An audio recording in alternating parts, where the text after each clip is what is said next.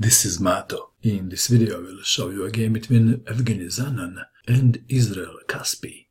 This is a game from Israeli Team Championship, played in 2019. Evgeny Zanan had white pieces and he started with d4. Israel Caspi played knight to f6, c4, e6, knight to f3, d5, queen's gambit, knight to c3, d takes on c4, and we have a queen's gambit accepted. e4, bishop to b4, threatening knight takes pawn on e4. How to defend the pawn on e4? What would you do? Perhaps bishop to g5 comes to mind. Evgeny Zanan played bishop takes on c4, allowing knight takes pawn on e4. White to move. How will you continue now? Black is threatening knight takes knight. Evgeny Zanan castled kingside. Knight takes on c3. If bishop takes on c3, b takes on c3, and if knight takes on c3, queen to b3, after knight to d5, rook to e1. And white has a compensation for sacrificed material. If c6, bishop to a3, and if castling, bishop to a3. Again, back to our game. In this position, Israel Caspi captured on c3 with the knight. Pawn takes knight on c3. Bishop to e7. If bishop takes on c3, then rook to b1. After castling, queen to d3. Bishop to a5, knight to g5, and again white has a compensation for sacrificed material. Back to our game. Bishop to e7, knight to e5, Israel Caspi castled kingside. Queen to g4, knight to c6, rook to e1, if bishop to h6, then bishop to f6, rook to e1, f5, queen to f3, knight takes on e5, rook takes on e5, king to h8, bishop to f4, black to move, g5. These kind of moves are sometimes double-edged. It exposes the black king somewhat. Black has a dark-squared bishop. That's why he is not afraid to play g5.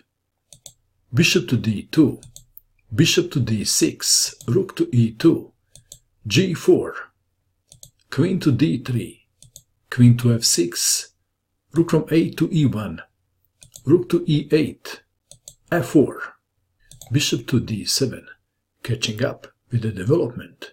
Black is still pawn up.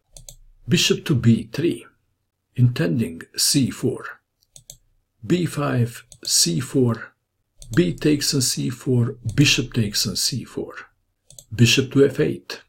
This is a very important moment of the game. It is white to move. What would you do in this position if you had white pieces? Please pause and find the best move for white. Did you pause? What did you find? Evgeny Zanan played the best move. d5. Can you see the purpose of this move? Israel Caspi played bishop to g7. d takes on e6. Bishop to c6. The material is equal. Rook to e5. Rook from a to d8, attacking the queen, queen to e3. Bishop to e4. Bishop to c3. Queen to h4. White to move. How would you continue? Evgeny Zanan played rook to f1. e7 is also a pretty good move. Rook to f1. h5. White to move.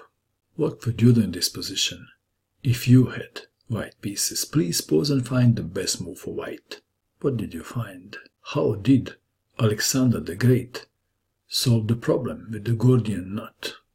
Evgeny Zanan played rook takes on e4, the exchange sacrifice. F takes on e4. f5, defending the pawn on e6 and more.